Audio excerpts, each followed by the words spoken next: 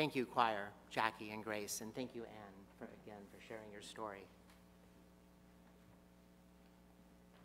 Our sermon text, which I paraphrased in the Time for the Child, is Exodus chapter 16, verses 2 through 15. The whole congregation of the Israelites complained against Moses and Aaron in the wilderness.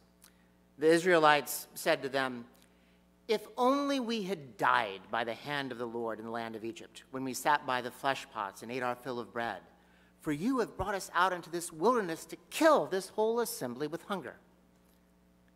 Then the Lord said to Moses, "I am going to rain bread from heaven for you, and each day the people shall go out and gather enough for that day. In that way I will test them, whether they follow my instruction or not. On the sixth day, when they prepare what they bring in, it will be twice as much as they gather on other days." So Moses and Aaron said to all the Israelites, "In the evening you shall know that it was the Lord who brought you out of the land of Egypt. And in the morning you shall see the glory of the Lord, because he has heard your complaining against the Lord. For what are we that you complain against us?" And Moses said, "When the Lord gives you meat to eat in the evening and your fill of bread in the morning, because the Lord has heard the complaining that you utter against him, what are we? Your complaining is not against us, but against the Lord." Then Moses said to Aaron, "Say to the whole congregation of the Israelites, 'Draw near to the Lord, for he has heard your complaining.'" And as Aaron spoke to the whole congregation of the Israelites, they looked toward the wilderness, and the glory of the Lord appeared in the cloud. The Lord spoke to Moses and said, "I have heard of the complaining of the Israelites. Say to them, 'At twilight you shall eat meat, and in the morning you shall have your fill of bread. Then you shall know that I am the Lord your God.'" In the evening, quails came up and covered the camp, and in the morning there was a layer of dew around the camp. When the layer of dew lifted, there on the surface of the wilderness was a fine, flaky substance, as fine as frost on the ground. When the Israelites saw it, they said to one another, "What's this?" For they did not know what it was. Moses said to them, "It is the bread that the Lord has given you to eat." The word of the Lord. Thanks be to God. Well, the Israelites have been wandering in the wilderness for about 6 weeks, and unbeknownst to them, they still have 39 years and 46 weeks left to go. Our text says that the whole congregation complained against Moses and Aaron, but that's an understated translation. A better translation might be they were calling for insurrection against Moses and Aaron. And to be fair, the Israelites are not simply complaining because life in the wilderness wasn't quite what they saw in the travel brochure. They are generally concerned for their survival. Will they be able to have enough water and food for them to survive? And God hears these complaints, these threats of insurrection among the people, and provides quail at night as a source of protein and manna in the morning as a source of carbohydrates and sugar. Now, the problem with the Israelites is not so much that they were whining or complaining.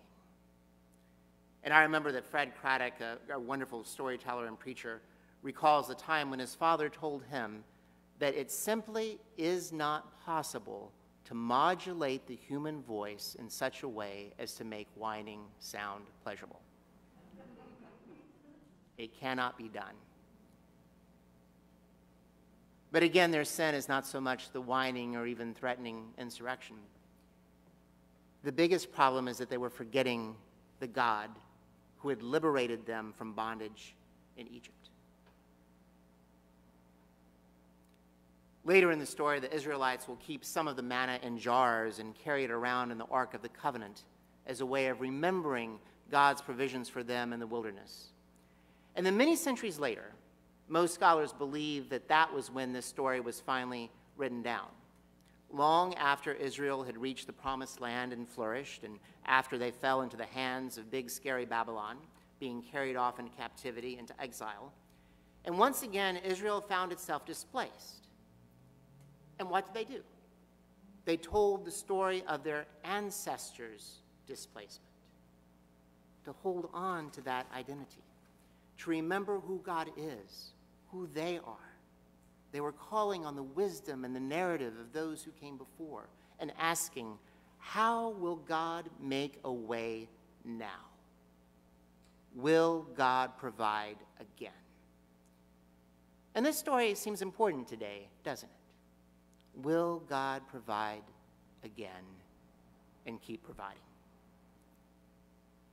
And perhaps this is why many of the rabbis and sages through the ages have often regarded the wandering around in the wilderness as the golden history of Israel.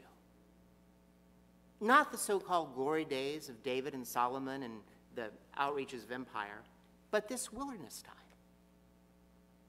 This wilderness time was the golden time because it was then that the people had no choice but to rely on God. And in our own community of faith, what would you consider to be the glory days? Perhaps 2008, before the financial crisis hit that fall, when KPC had 200 in worship and a bustling Sunday school. Was it then? Or would it be this present time, as we wheeled our way through a COVID and post-COVID wilderness? I remember a story that one of Rhoda's uncles told. He told it to the pastor who came before I came. And he said, now are the glory days that people will be talking about.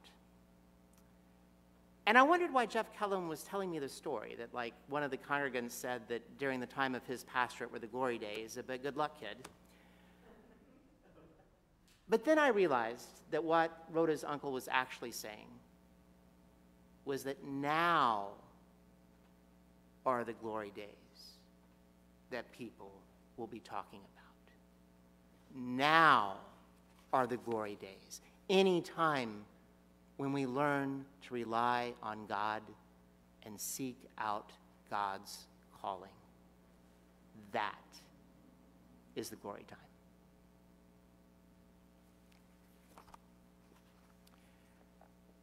A Presbyterian pastor posted the following to a Facebook group that I'm a member of.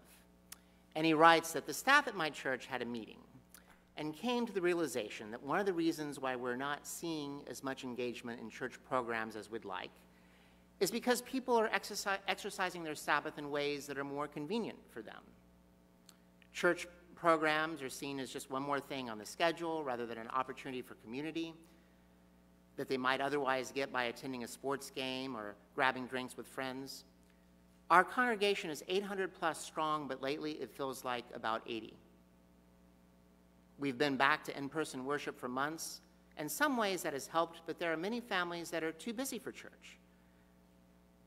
We've done some out-of-the-box stuff like date nights for parents. We provide free childcare for a couple of hours, even an outdoor worship service with bouncy houses for kids, but these events were not entirely successful. And then this pastor asked, are you seeing the same things in your congregation? Is the post-COVID reality very different from the pre-COVID reality? And then this pastor goes on to muse that maybe part of the larger issue is that we're forgetting some of the lessons of the pandemic. We're forgetting the importance of rest or striving for a better family and work balance. We're forgetting those things that we identified as priorities during the height of the pandemic. And we're getting busy again, as busy as we can. And we're filling ourselves with all kinds of things. And when we do that, we're no longer hungry for the manna.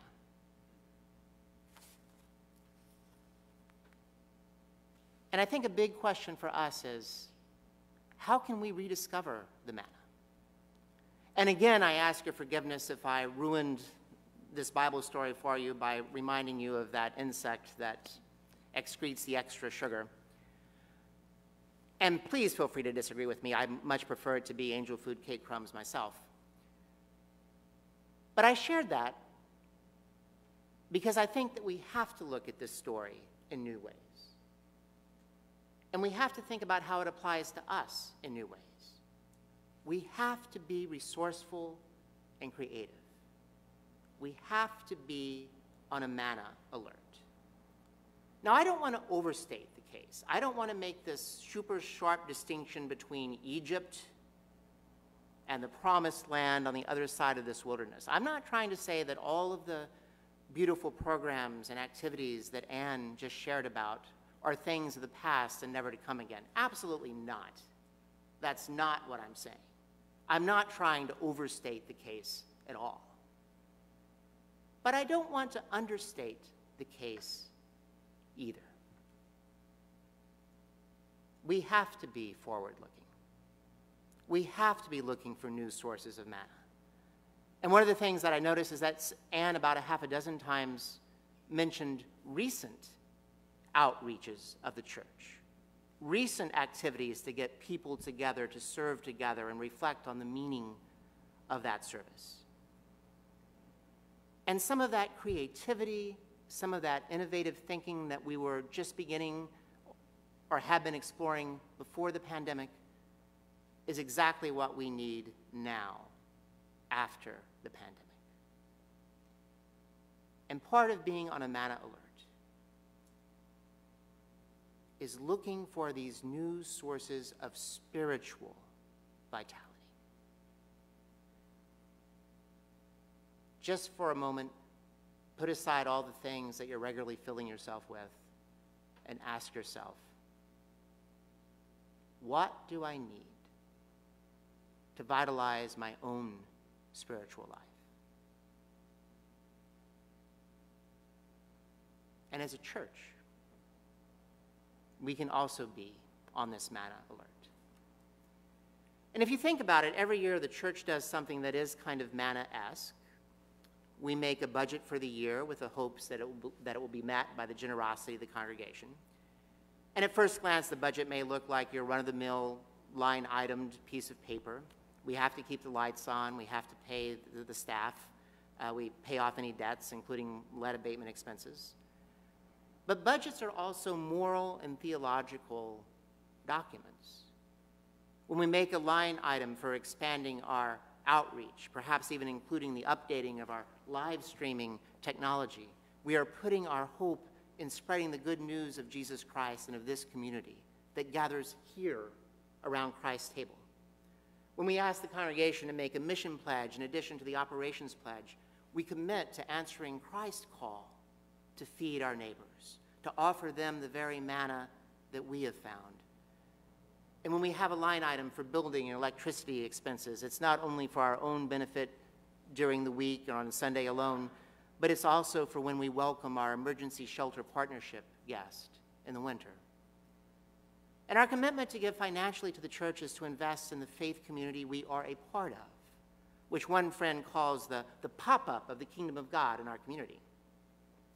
And it's an act of faith, putting our dollars toward the ever-expanding, inclusive, and vibrant welcome of God to those around us. And because God provides manna for us wherever we look, we can afford to be generous. Truly, these are the glory days. Any time that the church seeks to answer God's call in the here and now is a glory day.